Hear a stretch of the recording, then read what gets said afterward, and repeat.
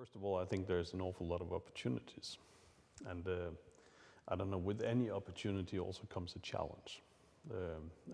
There's a challenge of getting yourself, getting the broader environment, universities organized to actually really deal with these opportunities. So that's more of a resourcing game. And then, of course, as you become successful, there's typically also challenges in the success itself, because it's often regulated. It often needs if you like, a political blessing. So there's a challenge in bringing success to market, so to say. So I would say there's plenty of opportunity. There's a challenge on the, if you like, the resourcing side of it. And if you're successful, there's also a challenge on actually bringing stuff to market.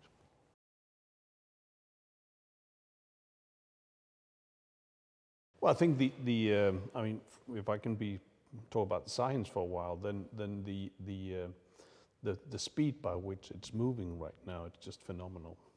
I'm not really sure whether it's exponential.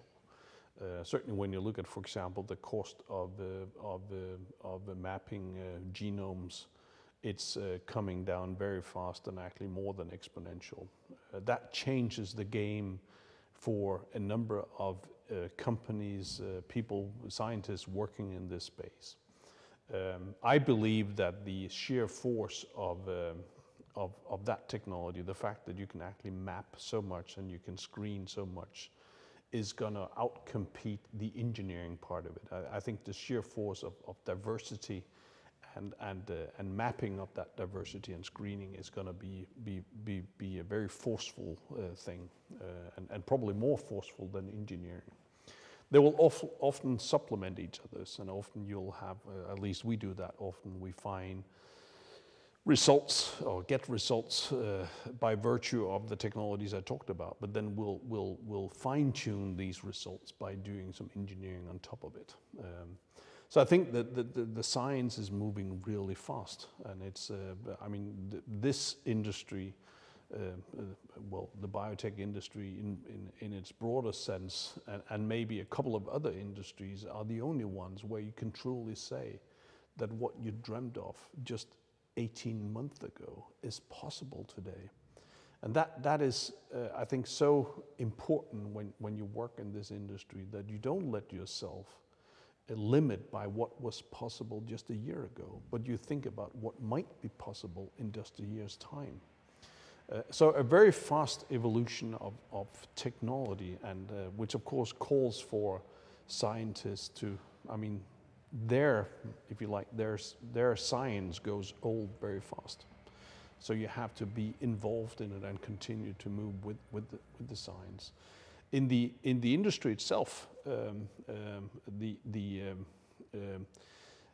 I think the impact of industrial biotechnology and biotechnology in general will grow larger, and like everything else that is successful, it will get to compete with something else.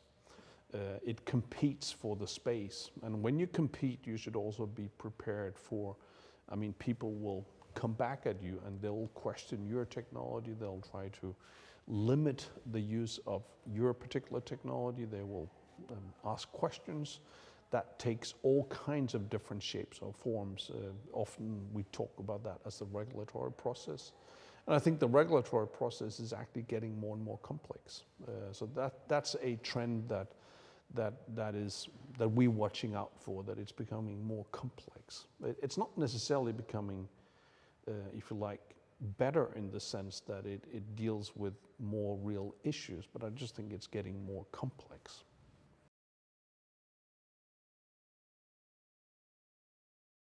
I think my personal, very simple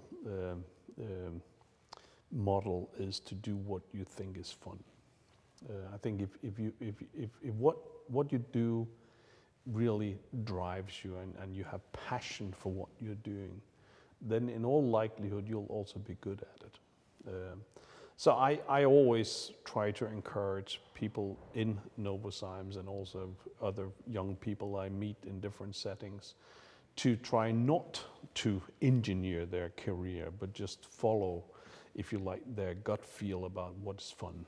And I believe the fun is fun, to have fun in probably not the right word, but to have to be inspired by what you're doing, and to have that wish to get to work in the morning, and the passion for what you're doing is driving so much that outbeats, I think, any, if you like, planning.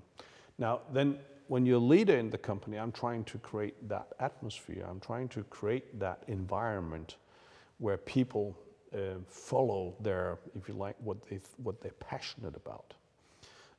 So we try to let people move around in the company. I've done that myself.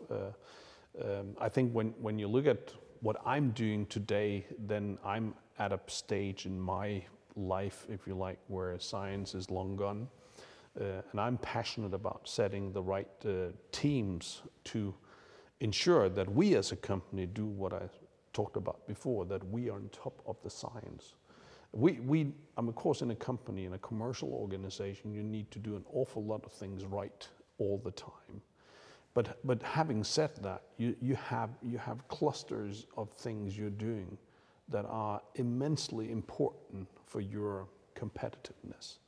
And in our case, certainly the most important part of our ability to compete and to prosper as a company and create more opportunities in research and more opportunity for business development, that comes from the mere fact that we need to stay on top of the biotechnologies that we need for our business. So to create that atmosphere, to create that environment in a research organization is on the top of our mind, and I'm working to create that team that can do that.